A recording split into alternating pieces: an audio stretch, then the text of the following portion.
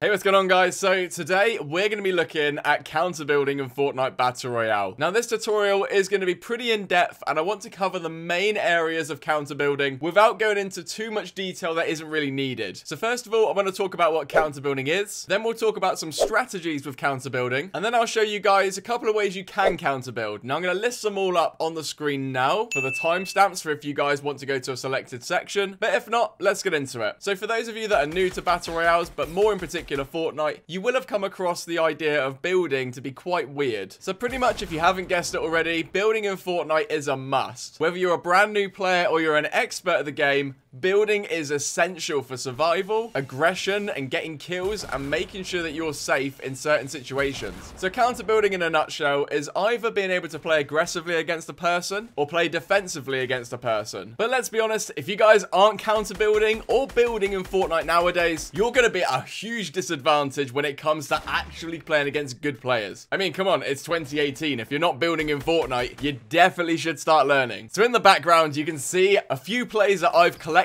of me building, counter building, and also just in general when things go wrong or probably go right as well. Now, there's a couple of things I tend to do when I'm counter building to make sure that I get a good advantage on people. So pretty much you want to make sure your keybinds are set up appropriately so that you can place a wall at any moment. The first thing you should definitely do when you're being shot at is build a wall. This will give you some time to assess what's going on and also give you a little bit more safety just in case you're low on health or there's multiple people. So as you can see on my keybinds, I've got Q set up for my wall. I have a mouse button for my stairs, and I also have the middle mouse button to apply a platform. For traps and the little triangle thingy, which I don't think anyone uses, I don't have them pre-binded. I just use them when I need to. When you look to counter build, make sure you've got a lot of materials, but also understand how many materials you've got. If you don't have much, then maybe try and seek safety, but if you've got quite a lot, then you can play quite openly and aggressive. Each of these clips, my main objective is to get above the person. It's much easier being aggressive when you're above someone than it is beneath. You'll notice that as you play anyways, but that's just a basic tip. Now, what I tend to do as a big mistake is I tend to give away my height advantage by doing a big jump shot in. It looks really cool, but actually at the end of it, if you don't land that headshot and the person gets the higher ground, then you are going to be in danger. LOL!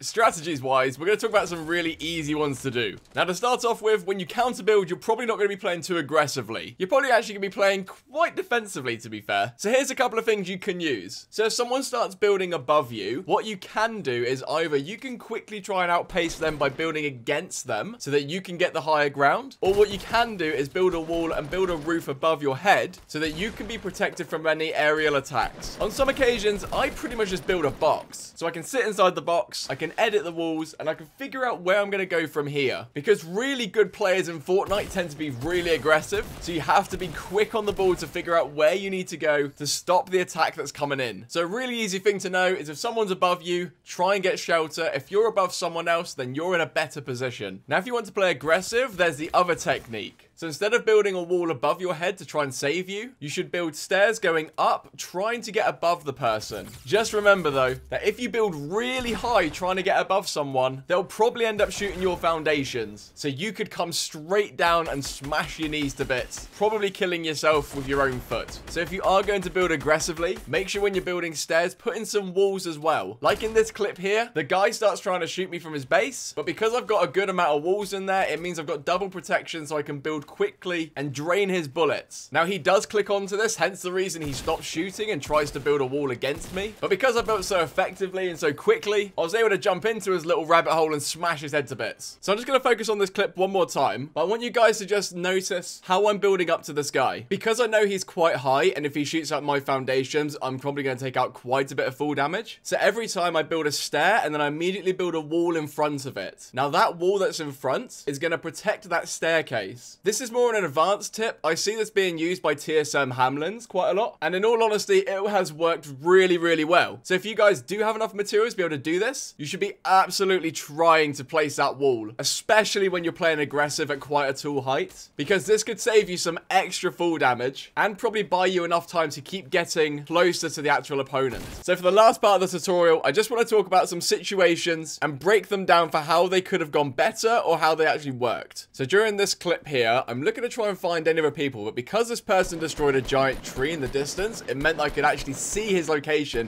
which makes life a lot easier. So after looking at this guy's position, he's quite far away. So I've got to try and make sure I get a good enough ground on him so that I'm not just taking shots and wasting materials from quite a fair distance. He's probably going to have quite enough time to reload and actually get some health, so I need to try and remember that. But from here, I try to build over as fast as I can, try and see if I can get a good advantage on him and try and see if I can get some early shots on his location. Now this guy's actually pretty damn good because of the way he counter builded as well, because he could see me counter building, so he starts to counter as well. Now he placed that wall, which meant I couldn't get the second shot off on him, but he was able to try and get above, which meant I was able to find him and actually shoot him in the head. Now in this situation, this guy doesn't know where I am, so because I see him in the distance and he's looting someone, he's probably quite low because he's been in a fight. So I try and take an aggressive approach on him whilst he's standing still, but because he hasn't built himself a box around him or given himself some kind of safety just in case someone has seen him, it means that he was really easy to pick off. And like I assumed, he didn't actually have much health either. So earlier I was messing around with impulse grenades when I came across this one dude. Now what I wanted to do was throw an impulse grenade down, go over towards him and shoot him in the end of a shotgun. But this guy actually counter built really well. And I just want you guys to notice on how he gets to a higher level to try and stop me from actually finding him. So first of all, he was very quick on building the wall, which was awesome. And then once I started trying to take out the walls to get to him, he then started to build up higher. Now because he had height advantage, I decided to get away by using the other impulse grenade and then try and make my way back in by building up to him and then building platforms above and over. Now that means I'm not building too high, and it also means I can actually cover ground whilst above him. Now fortunately, I did see there was another person nearby, so I was kind of looking out for them. But overall, this was actually pretty damn good because this shows a really good counter build and also the aggressive counter build I'm always looking to play. Now this clip is a really good example of what you can do when you play aggressively. Because I like to play really aggressive and try not to play too defensive if I've got a lot of shield and health, I try to get the advantage on opponents as quick as I can. So I already know there's someone over here because I've heard some gunshots. Hence the reason I build out of a platform in case someone's beneath me and they try shooting it out. After noticing where the guy was, I immediately started to go for an attack. So because he started to build this little tower going upwards, I decided to build up and over. I wanted to get behind him and see if he built a roof, which he hadn't, which meant that when I dropped down, he was completely open. He also had no idea where I was, which you can obviously tell because he had no idea where to build to. Now what this guy should have done was when he started seeing me build above him, he should have gone to look for the staircase and a platform above him. He should have then sealed himself inside a wall and maybe try and look for either an escape route or try and counterplay me. So if he'd have played a little bit more defensively when I was building above, then he might have actually been able to have defended himself for a little bit longer, but instead he got completely confused and just allowed me to clean up the kill. So for the last scene here, this is me playing aggressively and also counter building against another player. So I've already built up to this guy's platform to try and see if I could take him out. He built out by building a staircase above my head, and because he was then above me, I then decided to box myself in. This allowed me to reload my guns and also assess whether I needed to take any shields on board or any health. Now I have a nice little trick where I edit the wall and you can basically see straight through it and they can't see in.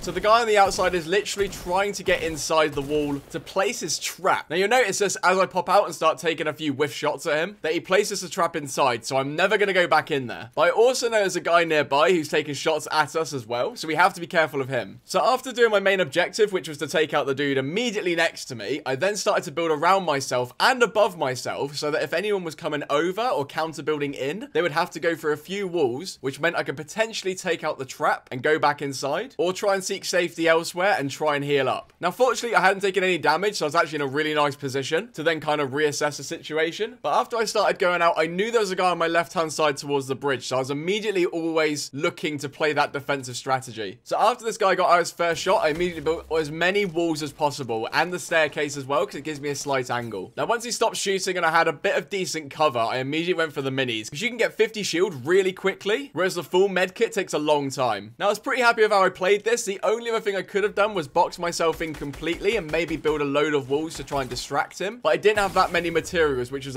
always a disadvantage if you don't have many materials. So I took out his foundation, hoping he'd take quite a bit of fall damage, then tried to finish him with a shotgun. But I only hit 56 on him for a shield, and he pretty much cleaned me up. But it just goes to show during this moment how important those walls were, because they almost gave me a good advantage to actually heal all the way up. So hopefully you guys have taken something from this video. In all honesty, I can only give you guys some simple ideas on what you can work with in certain situations, but the best thing for you guys to do is to just do it. The hardest parts for me learning this were trying to put down the platform and also trying to do the wall and stair thing that I had to learn. But in all honesty, it is working out a lot better than I thought it was going to, and seriously, counter building is the way forward if you guys want to look to secure wins against weaker players, and also when you get the experienced players against you, you can start using these techniques against them. So if you guys are new to the channel and are just looking at this tutorial, feel free to leave a subscription. I do upload Fortnite videos every so often, not necessarily tutorials, just general gameplay and a bit of banter in between. But anyways, I'm going to leave that there, and I will see every single one of you